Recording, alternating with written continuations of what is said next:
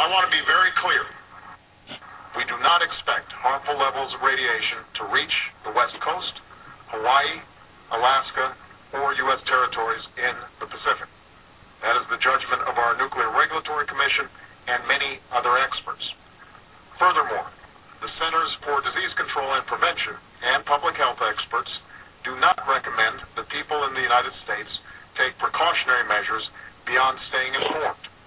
And going forward, we will continue to keep the American people fully updated, because I believe that you must know what I know as president.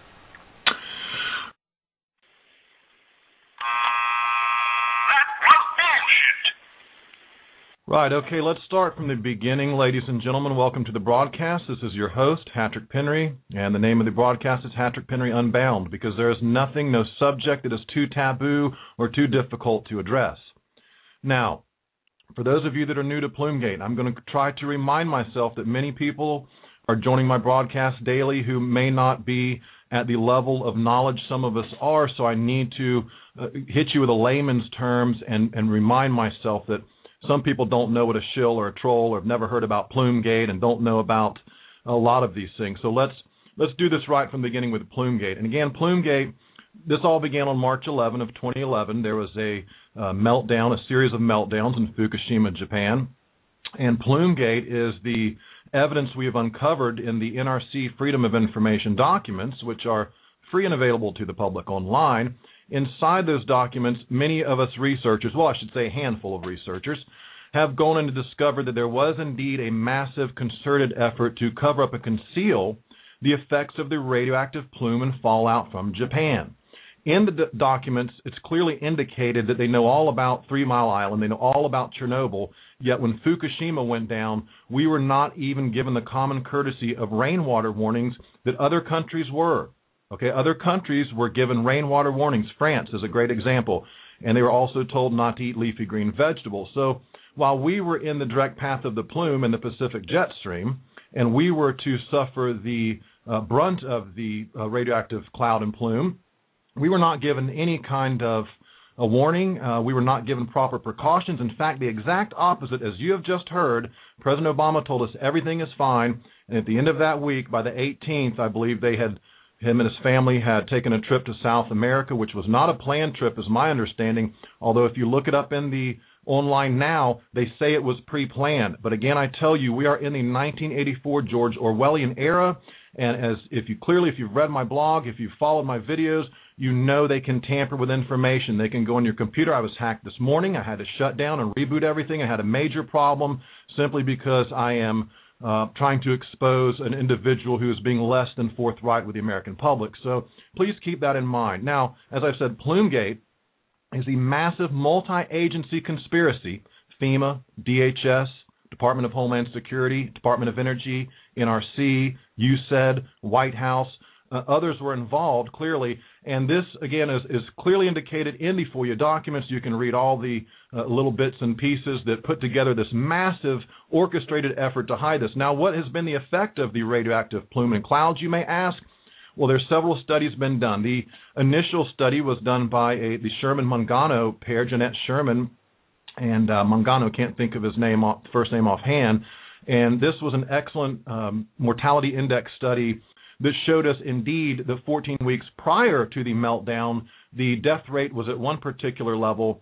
14 weeks after, the measured 14 weeks after the plume and radioactive fallout hit, the mortality rate rose significantly, especially in infants, because their cells are dividing at a higher rate. The initial study put the figures at 14 weeks after around 13,000. That was later updated with a more in-depth analysis, and they brought the numbers the 14 weeks after the radioactive plume hit North America. That number was bumped up to 20-something thousand, 22,000. I've also gone in and highlighted a number of things from Bobby One, who is an excellent researcher who has also gone into the mortality index study and indicated long-term what we can expect from the fallout from Fukushima. And by that I mean by the year 2030. And these are estimates, but we're going to look at well over 1 million fatalities. Now this, again, is my understanding, this is just in North America. Now, we're not talking about the rest of the world. And when you go to Chernobyl, and if you look at the Sherman-Mangano study, I believe there's a link on my broadcast if you want to look into that. And I strongly, strongly suggest that you read the Chernobyl Costs and Consequences of the Catastrophe for People and Environment. I'm paraphrasing there. It's a long title, but I've got the link in there. Very interesting read. And they knew everything from Chernobyl. And Chernobyl had a cover-up as well as neighboring states that indicated, hey, we're picking up radiation at our nuclear plants, our sensors are going off. Russia, what can you tell us? It's coming from your direction. Talk to us. And they denied it as long as they could, but ultimately the truth leaks out. In the Chernobyl study, you can clearly see that 900,000, 1 million people over time will have perished from the impact of the radiation. And this doesn't have to be one particular illness. They could die from a thyroid problems or cancer or just any number of things. So sometimes it's difficult to point and say, hey, this person died from cancer related to Fukushima. Again, a classic disinformation tactic is to insist on 100% absolute proof. Well, we're pretty close to that with Fukushima and the meltdowns. I've provided the Chernobyl-Fukushima bird study, which is an excellent scientific study that also matches the methodology and the results of the Sherman-Mangano study. And again, this is the same thing that the Nestorenko couple and the Yablokov, I believe, is the other scientist in the Chernobyl study. All of these studies are in agreement. They're congruent, the methodology is the same, and the results, the end analysis, appears to be the same. We also have the Fukushima fingerprint that even Arnie Gundershall will tell you on Fairwinds that they have matched the particular radiation that has hit the West Coast and indeed all of North America. Michigan is hard hit as well. Florida is hard hit as well. They've matched us to Fukushima, so we have a lock on this. Now, people will ask, well, if so many people died and if the cover-up was so huge, why is no one in jail? Why are there no subpoenas going out? Why is there no court case? Well, that's a very good question. And again, I would put to you that the level of information control in the United States and indeed in this global conspiracy, and I'm going to play you a clip from JFK later. I've gone in and clipped just the very relevant section as to what he talks about this conspiracy. Their best skill set is information suppression. And they're second to none when they do that. And I say that because if you go out amongst the mainstream media, have a nice long look at the so-called alternative media, and then take yourself a look at the independent media, which is now being very heavily infiltrated because it is the last area they can infiltrate, and you will see there's a complete lack of discussion about Plume-Gate. Not the radiation, not the radioactive kelp, not the strawberries that are becoming deformed, about the proof of the multi-agency cover-up contained within the Freedom of Information documents. And not just that, when you look at these documents, you really begin to understand just how corrupt and failed the nuclear power industry is. It's outdated, it's very dangerous, and it's this huge giant conspiracy cover-up keeping the whole thing running, right? It's like an old broke-down 1970 Cadillac, and these people keep throwing old parts on it, but you know the car's got to be parked and put off the side of the road sooner or later. Somebody's going to get hurt. So their information control is second to none. And the evidence of this, well, when this happened, this was Obama's run-up to the election, folks. And we can conclude one of three things with Obama. Because either he knew all about it and helped cover it up, or he's a total bungling idiot and had no clue, or he's just lied to everybody around him. But either of those possibilities is horrible. And the guy still got elected because alternative media, by and large, remained very quiet on the subject. Arnie Gunderson doesn't talk about the FOIA documents. If he does, it's only in passing. He'll even tell you he knows what's in them, but he won't talk. He won't elaborate on it. He won't make a highlight it. He won't showcase it. He will not go in depth. Why? Because it is extremely damning of the federal government, all these agencies tasked with keeping Americans safe. Well, obviously not. If they would conceal and hide the radioactive plume, I put it to you, they would destroy the two buildings. They would blow up the federal building. They would engage in illegal activities abroad and at home. You have only to study and put your own time into this to discover for yourself. Don't take it from me. I'm going to tell you just like Bill Cooper. Don't trust me. I'm telling you right now, don't trust me. And I'm telling you right now, check everything I say and double check it. I insist upon it. Plus, I want to get you involved. I want to get people involved in exposing the corruption that resulted in so many American deaths of innocent lives and innocent children. Now, today I want to go ahead and dig right into the screen captures that we have because I've promised each show from here on out. I'm not going to be distracted. We're going to talk 30 minutes, maybe more, but at least 30 minutes about Plume-Gate until something happens in this country, and I see people going to jail. And I should see mass arrests on an unprecedented scale. And until Hattrick Penry sees that, they have control, and they are clearly in control, and we are along for the ride. And it's not a pleasant ride. This is not a circus ride. Okay, we're not at Disney World anymore. This is very serious. People are dying over this. Okay, I'm going to read to you, I'm going to preface all these discussions of Plume-Gate with the reason why we are saddled with this outdated, archaic power system, which is just a monopoly that you or I cannot recreate in our backyard. It's simply thus. Let me read to you from David Wilcox's book, The Sourcefield Investigations. Please put your opinions of David Wilcox to the side. I know he's very controversial, but this information is garnered from the Institute for New Energy and also from the Federation of American Scientists. Quote, according to the Institute for New Energy, as of 1997, quote, the U.S. Patent Office has classified over 3,000 patent devices or applications under the secrecy order, Title 35, U.S. Code 1952, Sections 181 through 188, end quote.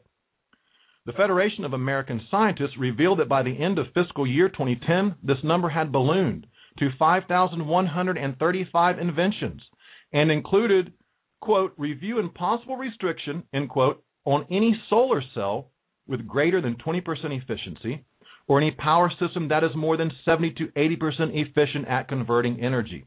Now, this is all documented here, and you can read where he gets the sources from. According to Dr. O'Leary, some researchers are bought off and their discoveries put on a shelf. Others are threatened into submission, while others die under strange circumstances.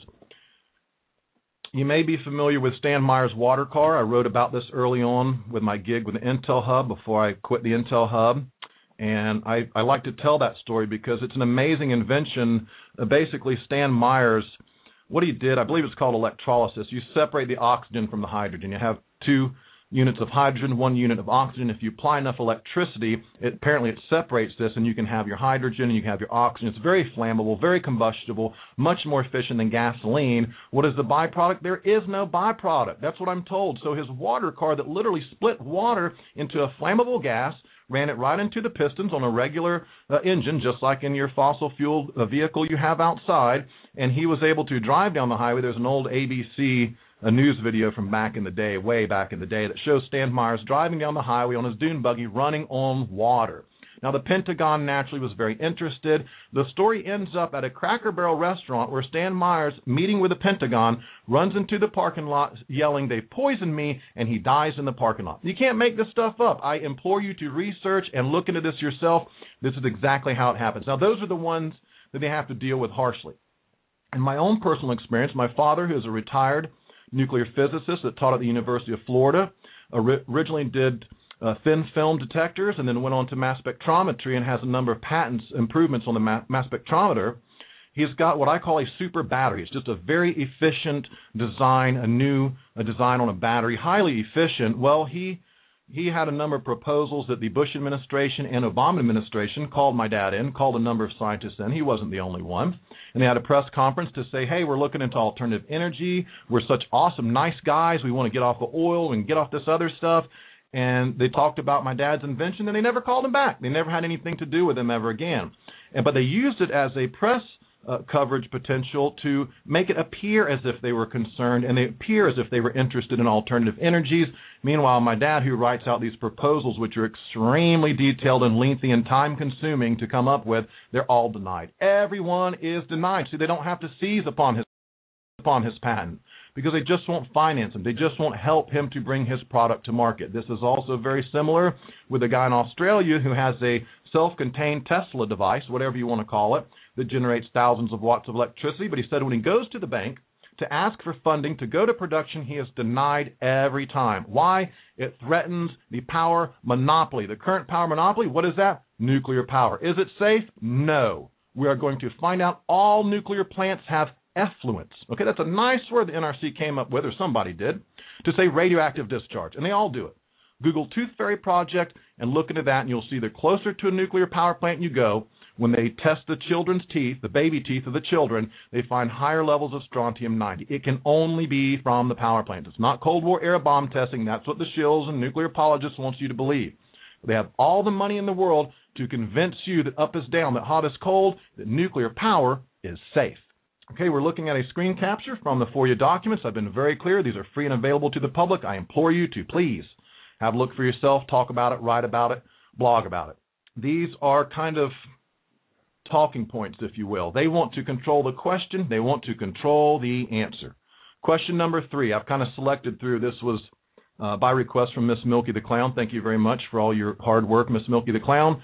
And this is from a document. I've given you the link if you want to examine the actual document. And I've picked from the series of questions some of the ones that really kind of show the public answer they're willing to tell us and the additional technical non-public information that we don't ever get to hear. Okay? Unless you dig in and find out for yourself. I mean, really, it's there, but you have to have the desire to know. Question number 3. What should people in Alaska, Hawaii, and the West Coast do to protect themselves from fallout? Public answer. The available evidence shows the United States can be expected to avoid any impacts from radioactive material, so no public action is necessary. We believe there is very low risk to the U.S. considering the long distance from the U.S. and the type of event. The NRC continues to analyze the available information, and existing monitoring equipment can detect any materials before they could present a hazard. Additional technical non-public information.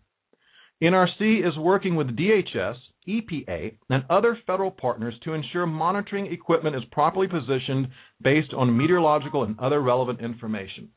Not too terribly damning, but to be sure, you know, they're claiming they're going to position their monitoring equipment. Now let's have a look at the next screen, and keep in mind the first answer is very it's very soft and very easy. Okay, it doesn't hurt you at all. When if you really wanted to be honest, you would say, you know, after 3 Mile in Chernobyl, we know for a fact a plume is always released, and it's carried all throughout the northern hemisphere on low levels, and we now know that they've been lying to us. Low levels of radiation are very dangerous. In fact, I've read they can be more dangerous than the higher levels, because by the time you've been subjected to that high level, you're pretty much screwed. At the lower levels, your body's perfect. Any change in that body is a damn serious change, folks, and especially with the children whose cells are dividing at a higher rate, congruent with the bird study where the guy looked at the birds eat the worms eat the leaves were laden with cesium, and they had a die-off of the baby birds. This is just as we've had a die-off of the baby humans, right?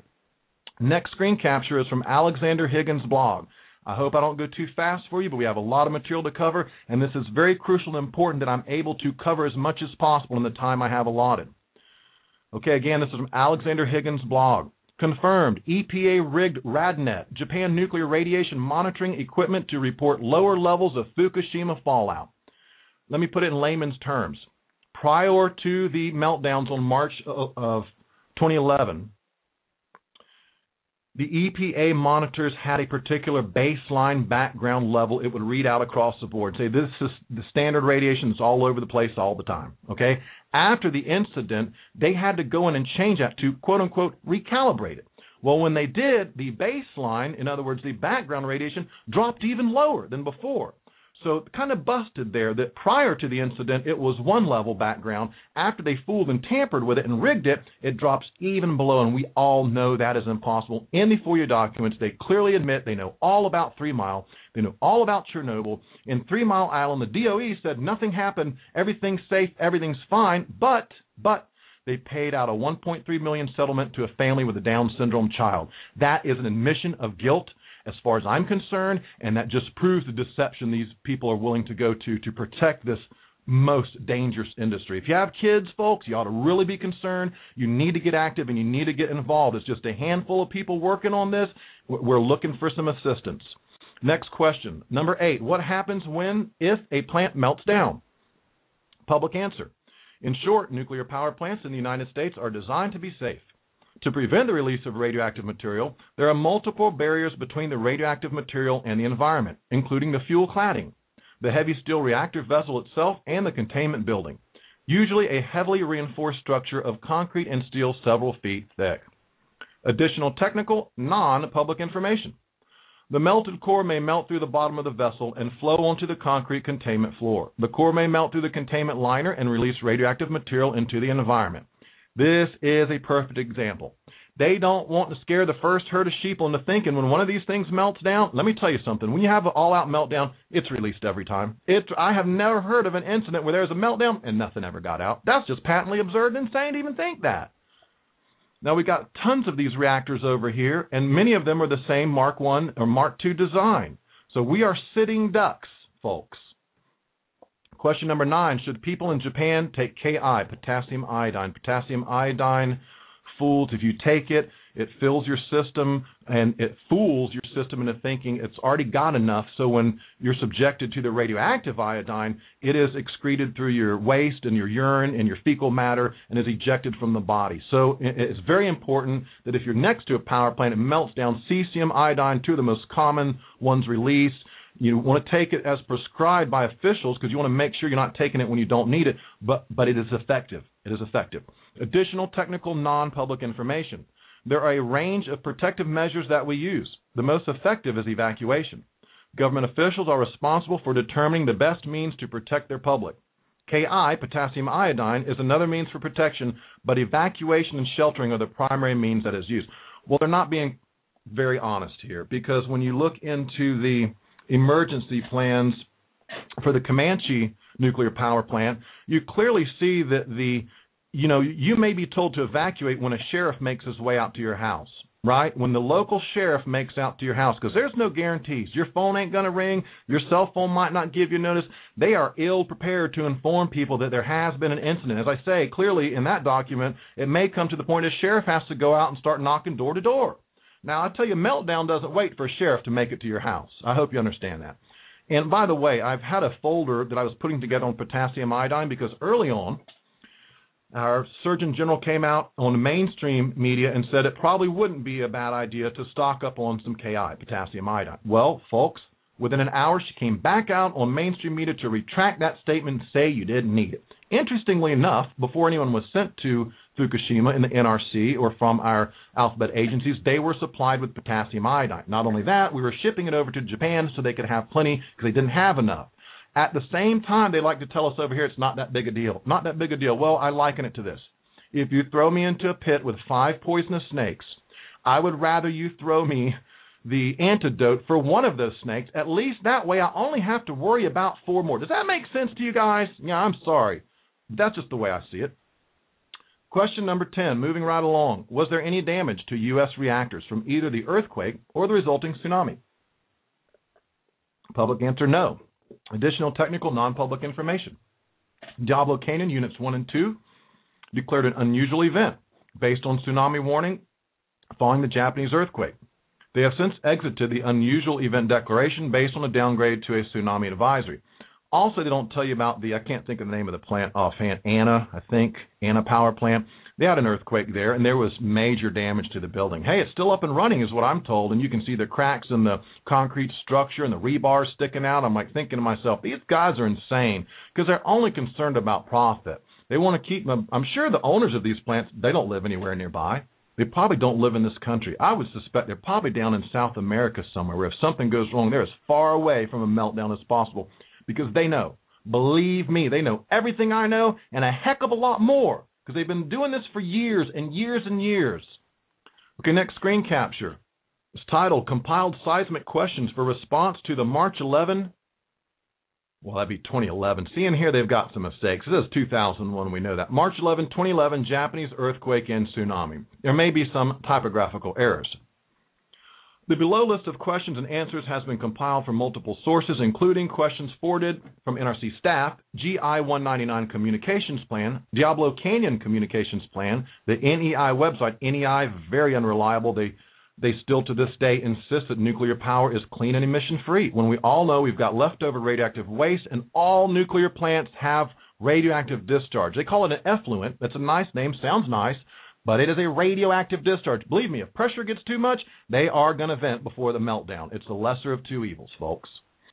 Okay, it says currently it is in rough draft shape and should not be distributed beyond those who need it in the short term. You know, in these documents, they're very clear that some information is for us, you know, the very nice, kind information, and then the hard, brutal information they get to know all about, we don't get to know. Has this changed our perception of earthquake risk? Public answer. This does not change the NRC's perception of earthquake hazard at U.S. plants. As is prudent, the NRC will be looking closely at this incident and the effects on the Japanese nuclear power plant in the future to see if any changes are necessary to NRC regulations.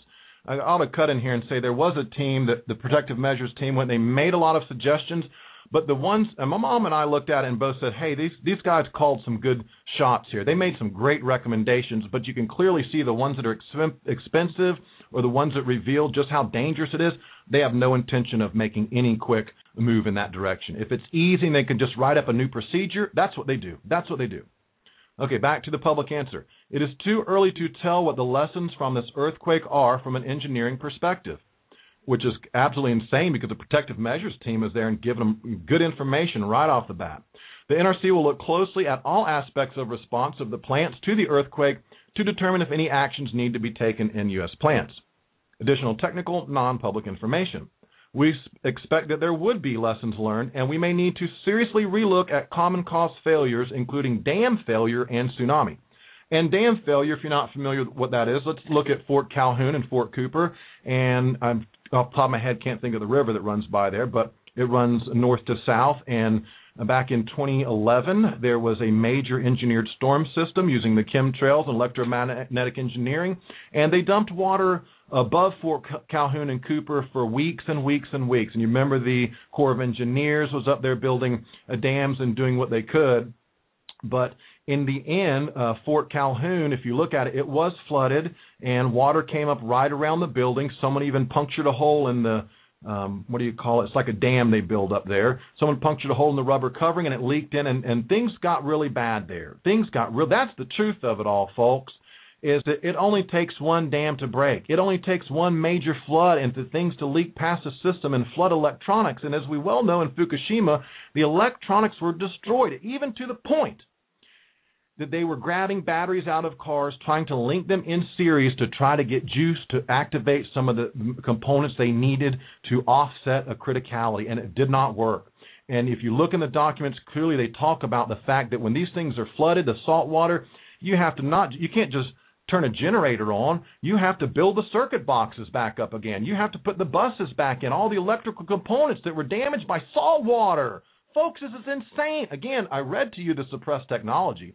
Keep in mind, we are forced to use this dangerous technology. Why? Because it is a monopoly they can control. That's why they don't want solar cells and solar panels to become 80% efficient, where you and I can put them and maybe build them ourselves, maybe even build them ourselves. Are U.S. plants susceptible to the same kind of loss of power as happened in Japan? Public response. Yes, in the sense that sites can lose off-site power. Also, hurricane or tornado-related high winds may potentially damage the transmission network in the vicinity of a nuclear plant. Floodwaters can also affect transformers used to power station auxiliary system. These types of weather-related events have the potential to degrade the off-site power source to a plant. The on-site emergency diesel generators need fuel oil stored in tanks that are normally buried underground. These tanks and associated pumps/piping require protection from the elements. Above-ground tanks have tornado/missile protection.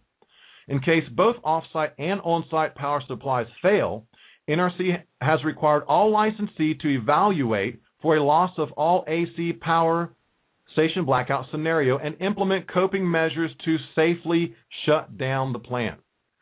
Again, they're requiring them to evaluate. I'm not worried about evaluating or writing up procedures. I'm worried about actually having a system that in the event there's off-site power failure and you have no juice, how are you going to maintain the pumps? That's what I want to know. For long term, what if a Carrington event happened and we lost a major grid system and they only have diesel generators? And if you look at what it would take to keep a plant going just on the backup stuff, it's almost impossible, folks. It's not going to happen. What if 10 plants went down at the same time? This is a national security urgency of the highest degree, ladies and gentlemen. The fact that we are not at this very moment systematically decommissioning and shutting down these nuclear power plants is in of itself a national security emergency, absolute national security emergency for what happened in Fukushima. not can, it will. It is a matter of time. You throw in this rogue element that's using weaponized weather, and we've witnessed the superstorm Sandy be intensified and directed. And as I've said, I have plenty of videos on YouTube if you want to watch. You can see where I've documented the intensification of storm systems around Fort Cooper in an attempt to flood it. Remember, Obama had a blackout on Fort Cooper. Many of you may never have even heard about it. But there's some stunning photographs you can look at where the water comes right up to the building, and boy, we has a close call there, folks. Even Gunter Schill right now is saying today, I just read something, that we should shut down Fort Calhoun. Even Gunter Schill says that, right? The guy that won't talk about the FOIA documents. Folks, we're in a bad way. Additional technical non-public information.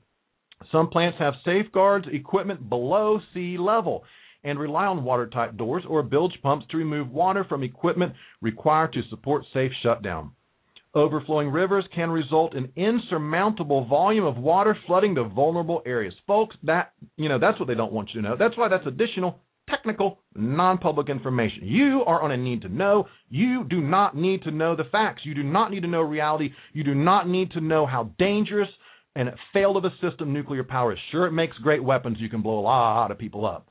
But folks, if one child dies from radiation, I'm over it. I'm over it. I don't want it anymore. I want solar power, the sun. The sun is, have you ever seen a picture of how big the sun is compared to Earth? A size-type comparison? Wow. Wow. And we're not allowed to tap into an 80% efficient solar panel because they restrict it.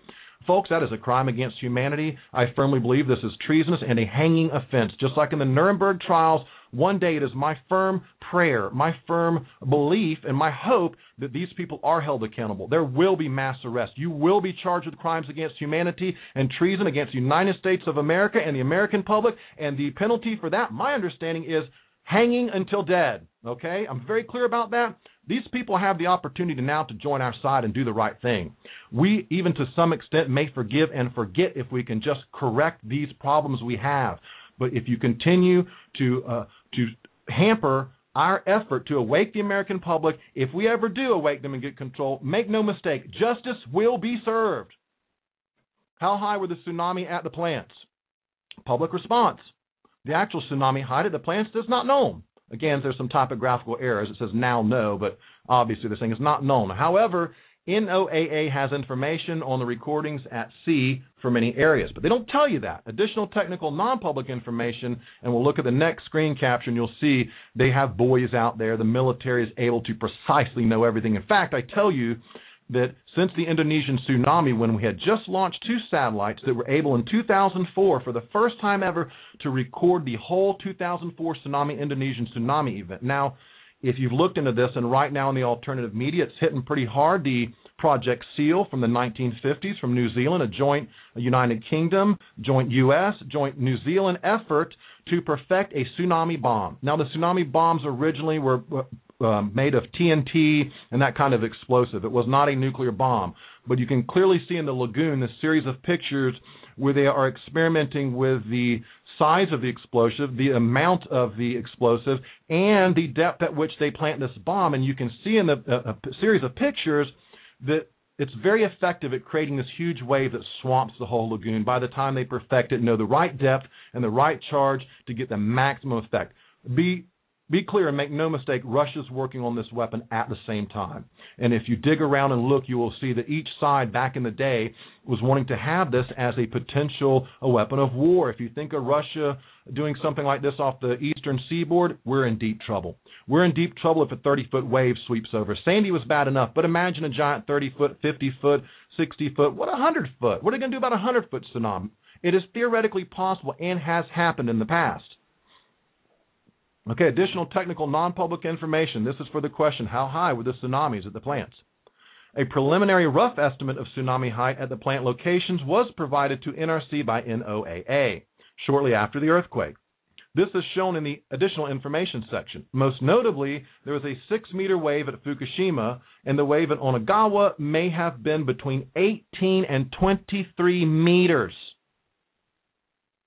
And the next screen capture is taken directly from the Freedom of Information FOIA documents pertaining to the cover-up of the radioactive plume and cloud that's caused over 50,000 deaths so far. It's more than that. I'm being conservative. And this is the tsunami wave heights from the NOAA. And here's what they know. Here's what they know. And just go down and look and see 24.8 or 0.3 meters, 6.1, 5.5, 2.2. You can see that the waves were very large. I'll just put that, very large and very threatening. And what do we have for protection here? We have a warning system. That's what they were able to do, issue an unusual event at the San Onofre, and that's all they could do, and just hope for the best, and hope it's not a 30-meter wave.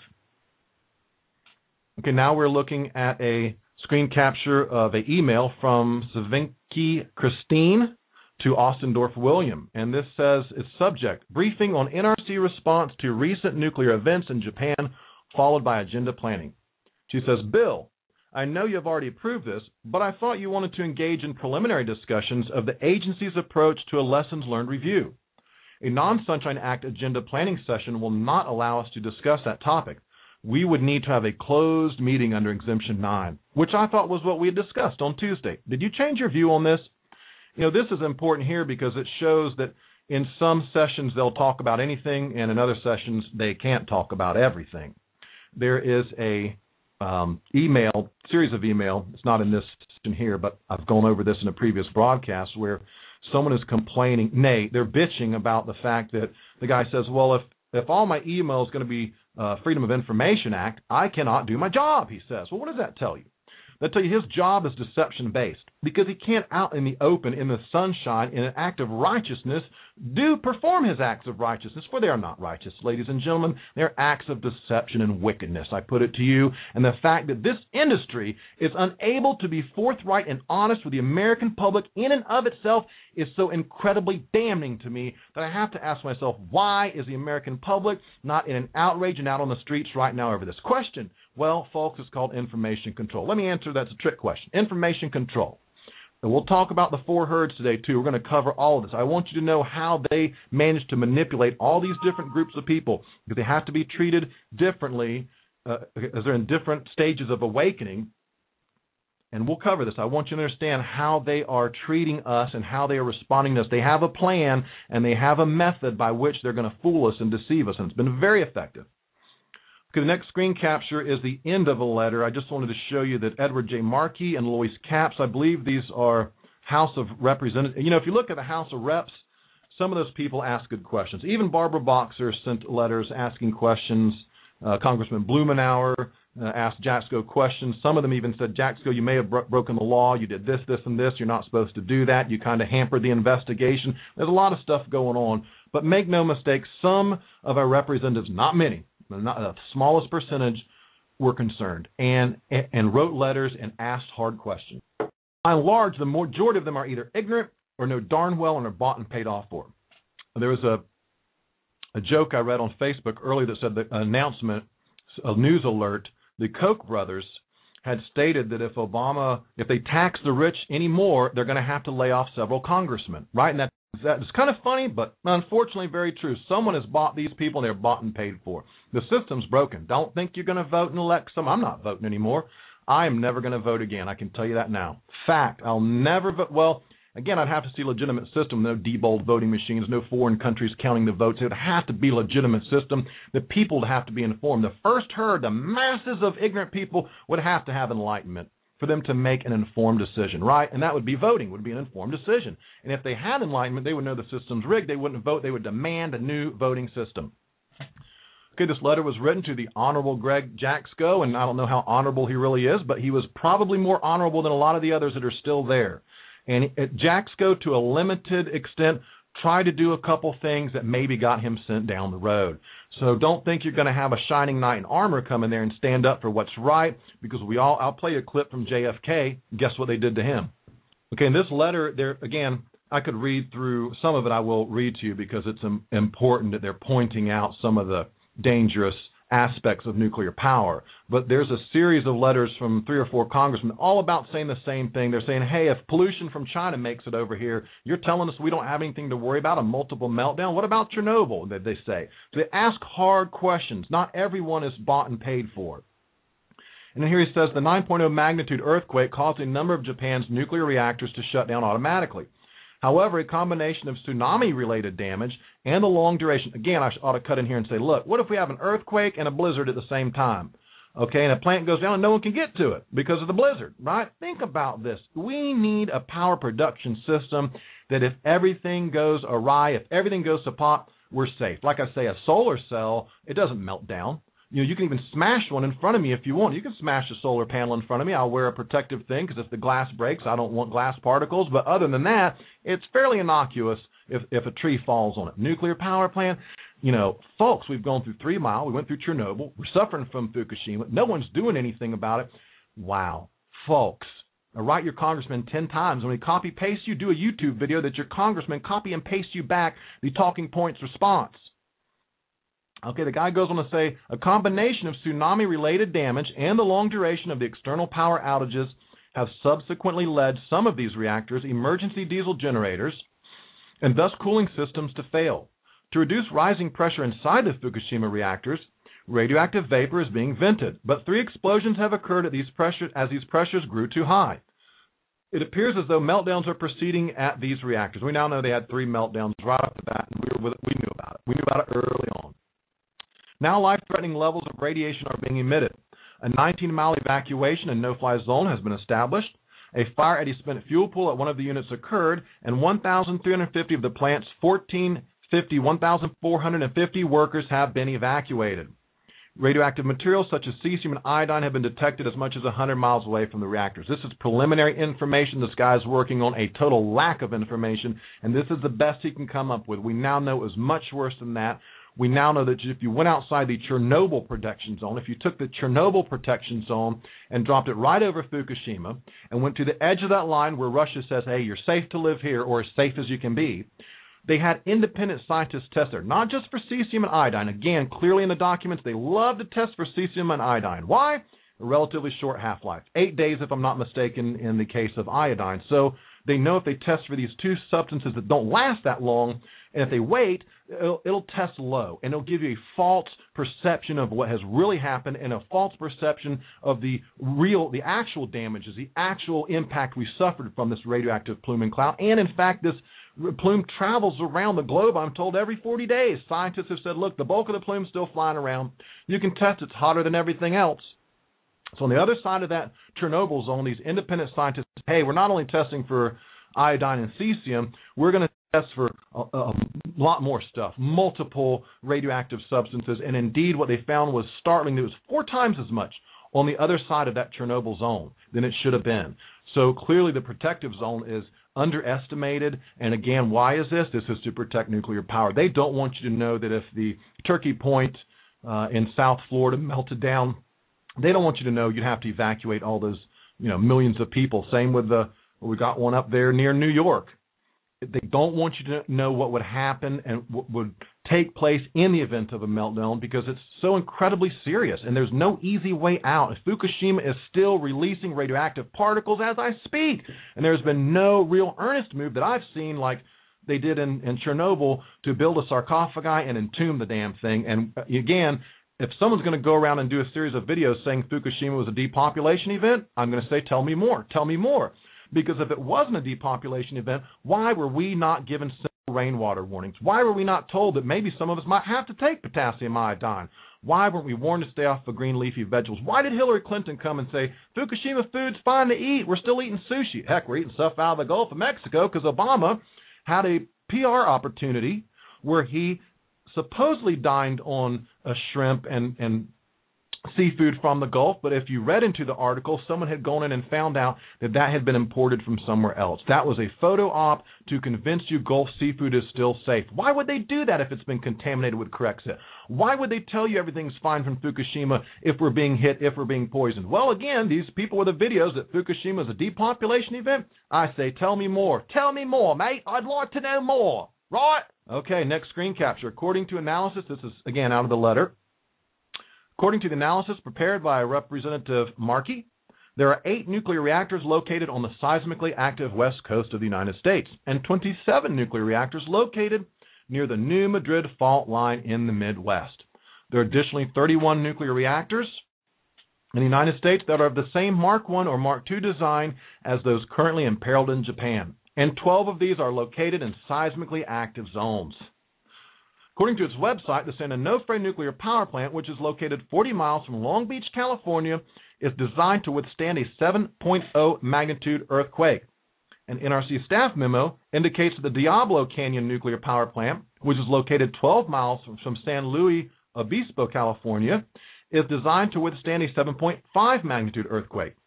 But according to the Southern California Earthquake Center, there's an 82% probability of an earthquake of 7.0 magnitude occurring in the next 30 years and a 37% probability that an earthquake of 7.5 magnitude will occur. Again, it's not if, it's a matter of when. And if you've been paying attention to the geological happenings on planet Earth in the last couple years, I suppose, the mass animal die, the volcanoes, the earthquakes, the tsunamis, the incredible weather systems. Again, a lot of this is engineered, a lot of this is electromagnetic, but my point being is that we are in a very dangerous time. Whether it's a rogue element using Tesla technology, again, in 1997, you have General Cohen speaking to the fact that even now there are eco-terrorists using electromagnetic weaponry to remotely set off volcanoes, to remotely set off earthquakes.